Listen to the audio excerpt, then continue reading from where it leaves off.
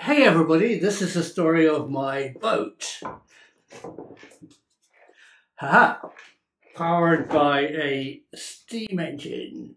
This is a marine steam engine with a boiler and a proper double-acting professional steam engine, marine steam engine made by StirlingKit.com. There's a link in the description.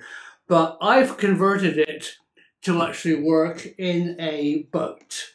So let me tell you how I built it.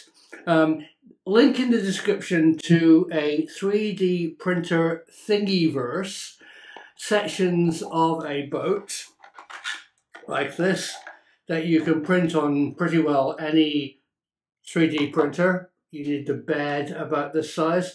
I didn't scale it in any way. This is either PLA or PTEG, depending on what actual fiber that I had to use.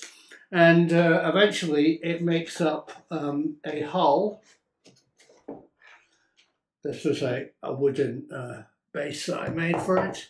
And you glue it together in sections like this.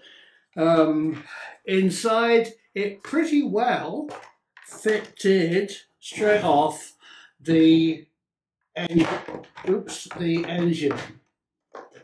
It's the burner.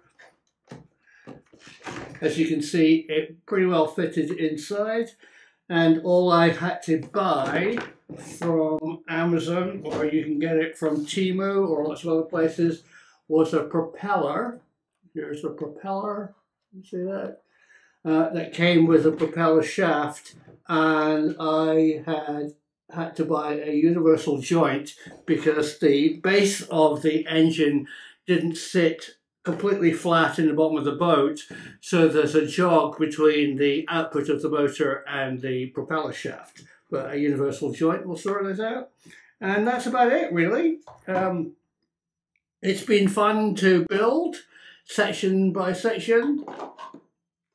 A bit of paint, plimsoll line, SS nose named after our river, and today it's its maiden voyage, and we can actually see it working for the first time. So this was me earlier this morning in a particularly dirty sweater, but that's kind of what I work in, lighting the boiler. The boiler takes a alcohol burner, which holds quite a lot of fuel and will run for maybe about 5-10 minutes at 1 psi. That's the hull prow section, which was part of the 3D printing kit, which I'll include in the instructions in the description. So follow Dorothy and I as we take it downstairs in our house. We live in a house in the southwest of France. It's an old watermill. This is the door downstairs to the watermill with its counterbalance weight. Down the scary stairs to my workshop and where the mill used to be, and of course my YouTube studio. Outside we have recently built a new wood deck, and here's the river. So the house is on a river and it flows underneath the house in 4 tunnels. That's where there were horizontal turbine blades to actually mill flour. I found this very old pair of waders somewhere in the house when we bought it. Unfortunately, I think they left it here because one of the legs has a hole in it, which I've patched with silver tape, which doesn't really work that well. Good luck, Simon. And it was a particularly cold day.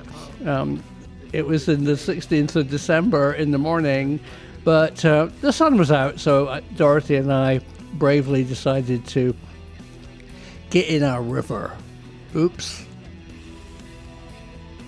Now, one of the issues with the boat is to actually keep it level.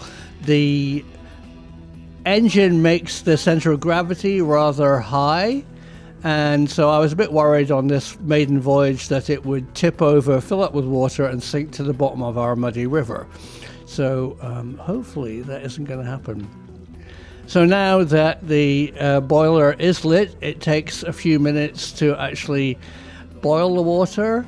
And here I am testing it to see if it's ready. One of the things that's a good idea to do with a steam engine is to actually prime it, which means you put hot water through the cylinder and you'll see it spurting out just water. That kind of preheats the engine and gets rid of any excess water. You see that in professional steam engines on the railway, where you got that hissing steam coming out of the steam vents by the cylinders. You don't want any water in your cylinder. And there's its name, SS Nose. Nose is the name of the river that I'm standing in. It's a tiny river that flows in southwest France and eventually joins the giant Dordogne River just at the bottom of our garden. So here is the first time in the river, and it's floating pretty well. So let's see if it's going to run. Yeah. Ready.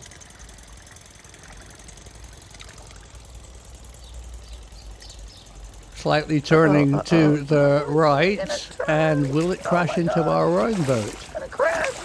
Bonk! Ooh! I was a bit worried it was going to flip over and fill with water, but it didn't. Let's try it again. You can see the exhaust is coming out of the exhaust pipe. And oops, there's me burning my fingers on the roasting hot, obviously hot boiler.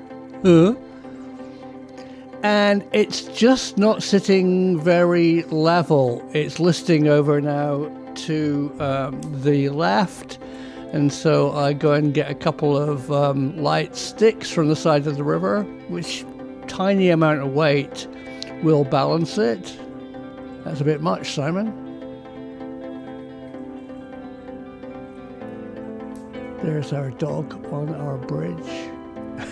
Little sweetheart. And here we go.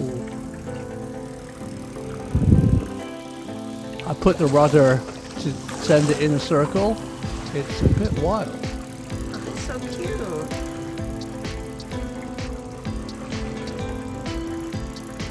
But it certainly works, and it's a fun model to build, and the engine is super powerful. And what I would ideally like is to run it in, in a park, in a boating lake. You remember how you used to get boating lakes for children's toys? I don't know if they've got those in France, or even if they have them in the world anymore. But certainly I will be running it more in a river, or maybe in a friend's swimming pool, if they let me. So there she goes. SS Nose. I think it's running out of steam, Simon. Rolling. Wait. Okay, there. Okay. Sorry, it was closing. Come on. I was getting close up. You can do it. Well, that completes the first maiden voyage. It was fun. Oops, I've got a leaf on the propeller. Probably slowing it down. It does have a rudder. The rudder came with the 3D printing kit, which you can wiggle at the top and send it in circles or make it go straight-ish. The main question is, can I get out the river? At this point, my one leg was particularly wet. And I wonder how much water is in my wader with a hole. This is the first time I've tried it with the tape on it.